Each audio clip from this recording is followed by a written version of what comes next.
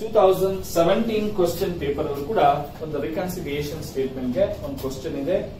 From the following prepare reconciliation statement, calculate profit as per financial accounting. Cost accounting, net profit as per cost records 1,72,400. ಓಕೆನಾ? ಎಷ್ಟಿದೆ ಅಂತ ಹೇಳ್ತಾ ಇದ್ದೇನೆ? 1,72,400. ಇದು profit ಆಗಿರೋದ್ರಿಂದ ಪ್ಲಸ್ ಅಂತ ಹಾಕೊಡ್ತೀವಿ. ಅದೇ ಲಾಸ್ ಆಗಿದ್ರೆ ಮೈನಸ್ ಅಂತ ಹಾಕೊಡ್ತಾರೆ. ಫಸ್ಟ್ ಪಾಯಿಂಟ್ ಏನ್ ಕೊಟ್ಟಿದ್ದಾರೆ? Works over head under recovered. ಇಲ್ಲಿ ನೋಡಿ, ಎಕ್ಸ್ಪೆನ್ಸಸ್ ಕಡಿಮೆ ರೆಕಾರ್ಡ್ ಮಾಡಿದ್ರೆ ಏನ್ ಮಾಡ್ಬೇಕು? ಇಲ್ಲೇ ಬರ್ದಿದ್ದೀನಿ. ಅವಾಗ ನಿಮ್ಗೆ ಏನು ಡೌಟ್ ಇರಲ್ಲ. ಅಲ್ಲಿ ಎಲ್ಲಿ ಅಂತ ಹೇಳ್ತಾ ಇದ್ದೇನೆ? Cost accounting. ಕಾಸ್ಟ್ ಅಕೌಂಟಿಂಗ್ ಅಲ್ಲಿ ಎಕ್ಸ್ಪೆನ್ಸಸ್ ಕಡಿಮೆ ಆಗಿದ್ರೆ ಏನ್ ಮಾಡ್ಬೇಕು? ಮೈನಸ್ ಮಾಡಬೇಕು. Works over heads under recorded in CA 3,120 rupees. Next, administration overhead recovered in excess. Excess ಅಂದ್ರೆ ಏನಪ್ಪ? more. more ಅಂದ್ರೆ ಏನು? plus. ಕರೆಕ್ಟಾ? administration overhead over recorded in CA 1,700. Next, depreciation charged in financial accounting records. ಅಂದ್ರೆ depreciation ಇಲ್ಲಿ ಮಾತ್ರ ಇದೆ. ಏನೋ ಇಲ್ಲಿ ಮಾತ್ರ ಇದೆ. ಇಲ್ಲೇನಾಗಿದೆ? ಇಲ್ಲಿ 0 ಇದೆ. ಇಲ್ಲಿ ಕಡಿಮೆ ರೆಕಾರ್ಡ್ ಮಾಡಿದ್ರು 0 ರೆಕಾರ್ಡ್ ಮಾಡಿದ್ರು ಒಂದೇ ಲೆಕ್ಕ. ಕರೆಕ್ಟಾ? ಹಾಗಾದ್ರೆ ಕಡಿಮೆ ರೆಕಾರ್ಡ್ ಮಾಡಿದ್ರು 0 ರೆಕಾರ್ಡ್ ಮಾಡಿದ್ರು ಏನ್ ಮಾಡ್ಬೇಕು? ಮೈನಸ್ ಮಾಡಬೇಕು. Depreciation charged in FA only. ಎಷ್ಟಪ್ಪ ಅಮೌಂಟ್? 11,000. Next, interest received. ಏನದು? Interest received. ಏನು ಮಾತಾಡಬಾರದು. ಯಾಕೆ ಹೇಳಿ? ಇನ್ಕಮ್ ತಾನೇ ಅದು. Interest received not in CA. Record ಮಾಡಿಲ್ಲ CA ನಲ್ಲಿ. ಎಷ್ಟಪ್ಪ ಅದು? 8,000. ಅಭಿಷೇಕ್, ಅರ್ಥ ಆಯ್ತಾ? ಓಕೆ. ಇನ್ಕಮ್ ಟ್ಯಾಕ್ಸ್ ಅಂದಿದ ತಕ್ಷಣ ಏನ್ ಮಾಡ್ಬೇಕು? ಬರೀ ಇಲ್ಲಿ ಮಾತ್ರ ಇರುತ್ತೆ, ಇಲ್ಲಿರಲ್ಲ. 0 ಇದ್ರೆ ಇಲ್ಲ.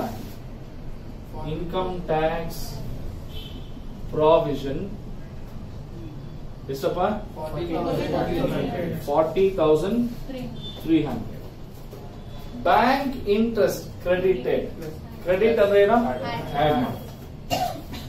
Bank interest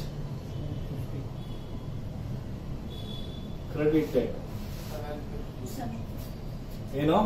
750. ಬರೀ 750. Next point, stores adjustment credit. ಅದು ಏನ್ ಮಾಡಬೇಕು? ಆಡ್ ಮಾಡಬೇಕು. 475. Next, depreciation in stock charged in financial accounting. ಬರೀ ಫೈನಾನ್ಷಿಯಲ್ ಅಕೌಂಟಿಂಗ್ ಅಲ್ಲಿ ಮಾತ್ರ ಮಾಡಿದ್ದಾನೆ, ಇಲ್ಲಿ ಮಾಡಿಲ್ಲ. 0 ಅಂದ್ರೆ ಮೈನಸ್ ಮಾಡಬೇಕು. ಕರೆಕ್ಟಾ? Depreciation on stock only in FA ಎಷ್ಟಪ್ಪ? ಒಂದೇ ಒಂದು ಮಿಸ್ಟೇಕ್ ಮಾಡಿದ್ವಿ. ಏನ್ ಗೊತ್ತಾ ಅದು? ನೋಡಿ, ಡಿಪ್ರಿಸಿಯೇಷನ್ ಕಾಸ್ಟ್ ಅಕೌಂಟಿಂಗ್ ಅಲ್ಲಿ 12,013 ರೂಪಾಯಿ ಹಾಕಿದ್ವಿ. ಅದೇ ಫೈನಾನ್ಷಿಯಲ್ ಅಕೌಂಟಿಂಗ್ ಅಲ್ಲಿ ಮೇಲ್ಗಡೆ ಕೊಟ್ಟಿದ್ದಾನೆ depreciation charge in financial records ಎಷ್ಟಿದೆ ಅಂತೆ? ಇಲ್ಲಿ ನಾವು 11,000 ಇಲ್ಲಿ ಹಾಕ್ಬಿಟ್ಟಿದೀವಲ್ಲ, ಅದು ತಪ್ಪು. ಓಕೆನಾ? ಈಗ ನೀವು ಹೇಳಿ, as per cost accounting 12,013 record ಮಾಡಿದ್ದಾನೆ. ಆಸ್ ಪರ್ ಫೈನಾನ್ಷಿಯಲ್ ಅಕೌಂಟಿಂಗ್ ಎಷ್ಟು ಮಾಡಿದ್ದಾನೆ? ಹಾಗಾದ್ರೆ ಕಾಸ್ಟ್ ಅಕೌಂಟಿಂಗ್ ಅಲ್ಲಿ ಏನ್ ಮಾಡಿದ್ದಾನೆ? ಜಾಸ್ತಿ ಮಾಡಿದ್ದಾನೆ. ಎಷ್ಟು ಮಾಡಿದ್ದಾನೆ? ಹಾಗಾದ್ರೆ ಈ ಕಂಪ್ಲೀಟ್ ಪಾಯಿಂಟ್ ನ ಎತ್ಬಿಟ್ಟು, ಓಕೆನಾ, ಇಲ್ಲಿ ಡಿಪ್ರಿಸಿಯೇಷನ್ ಓವರ್ ಚಾರ್ಜ್ ಏನಿದು? Over charge in CA 1,300. ಅರ್ಥ ಆಯ್ತಾ? ಅದು ಎರಡೂ ಒಂದೇ ಪಾಯಿಂಟ್ ಇಲ್ಲ ಆಕ್ಚುಲಿ. ಬಟ್ ಅವನೇನ್ ಮಾಡಿದ್ದಾನೆ? ಒಂದ್ರ ಕೆಳಗಡೆ ಅವನು ಕೂಡ ಒಂದು ದೂರ ದೂರ ಕೊಟ್ಟಿದ್ದಾನೆ. ಅರ್ಥ ಆಯ್ತಾ? ಈಗ ಇದು 2, ಇದು 3. ಓಕೆನಾ? ಈಗ ಪ್ಲಸ್ ಎಲ್ಲ ಆಡ್ ಮಾಡೋಣ. ಆಡ್ ಮಾಡಿದ್ರೆ 5, 12, 8, 15, 22, 10, 12. 12 to 25, 6, 25, 4, 8, 1. ಇಷ್ಟು ಮಾಡಿದ್ರೆ ಲೋಡು 50 sir, 15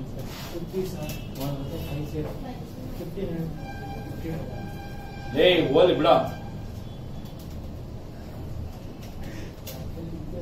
ಇದನ್ನ ಪ್ರಾಫಿಟ್ ಆಸ್ ಪರ್ ಏನಣ್ಣ ಫೈನಾನ್ಷಿಯಲ್ ಅಕೌಂಟ್.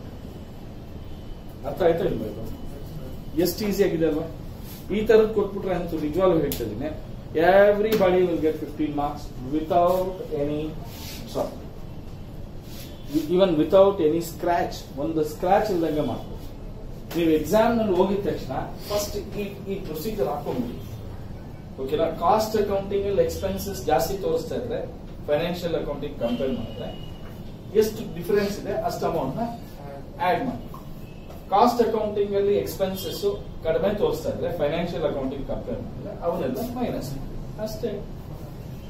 ಇನ್ನು ದೊಡ್ಡ ಕೆಲಸನ ಯಾವ್ಯಾವ ಕ್ರೆಡಿಟ್ ಅಂತ ಹೇಳಿರ್ತಾನೆ ಅವೆಲ್ಲ ಆಡ್ ಮಾಡಿ, ಯಾವ್ಯಾವ ಬರೀ FA ಅಂತ ಹೇಳಿರ್ತಾನೆ ಅವೆಲ್ಲ ಎಕ್ಸ್ಪೆನ್ಸಸ್.